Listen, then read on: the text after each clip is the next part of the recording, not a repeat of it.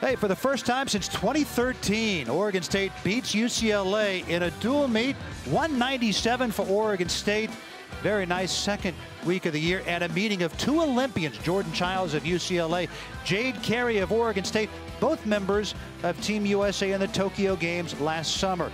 Jordan Chiles on bars, and she had a 9.925 in rotation one. In her two events, Jordan Chiles showed us why she was such an exceptional Olympian. She does 4 release moves, including that in-bar Ginger, before she settles in to this full twisting double back, really shows off that handstand and finds the landing, and then finds her teammates celebrating that phenomenal routine. The very next gymnast in rotation one was her Olympic teammate, Jade Carey of Oregon State.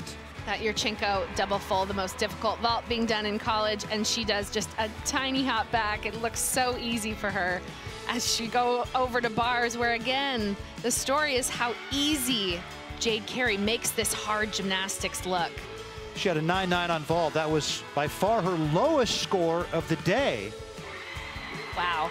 The dismount, landing with your chest up like that, is so challenging, and again, she makes it look easy. Had a 9.95 there, including a 10 from one judge. Great moment for UCLA's Kendall Poston. A late entry into the lineup, coming off a fall last week, stuck the landing. Excellent moment for the fifth-year senior. And those two super seniors, Kendall Poston, Paulina Tratz, have been through so much in their UCLA careers, and to come in and stick a routine was a phenomenal moment. And then the Olympic gold medalist on floor, Jade Carey, 9.975. She needed a 9.925 to break the OSU school record, and with a start like that, that Syllavosh double twisting double back, so difficult and makes it look so easy.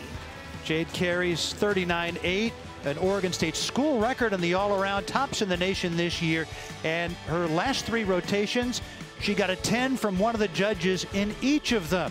Remarkable meet for Jade Carey. Oregon State beats UCLA. Second week of the season for each of these two is in the books.